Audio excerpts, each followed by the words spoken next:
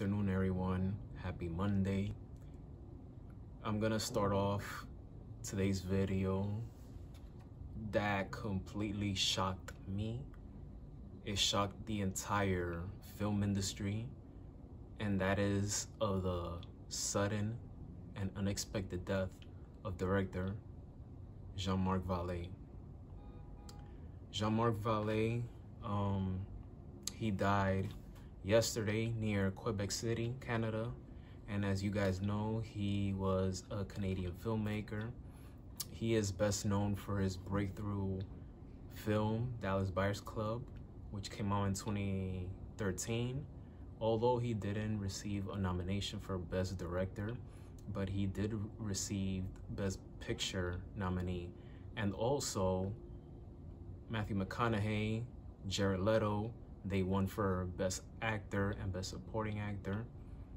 And from there, he went on to do television. He directed the entire first season of Big Little Lies. He was also the executive producer as well.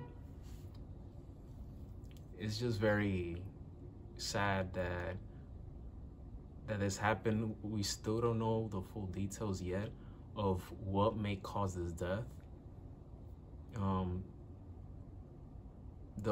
I probably think, this is my opinion, probably he had a heart attack, or maybe he died in his sleep. I don't know, but I don't know the full details yet of his death.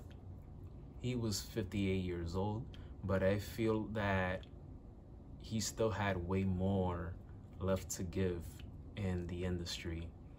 And my heart goes out to his family. We're going through a very rough time. It's always sad when people pass away during the holidays. It makes it more somber. But in honor of Jean-Marc Vallée, I have Dallas Buyers Club on DVD. So I'm gonna pay my respect, my homage to him.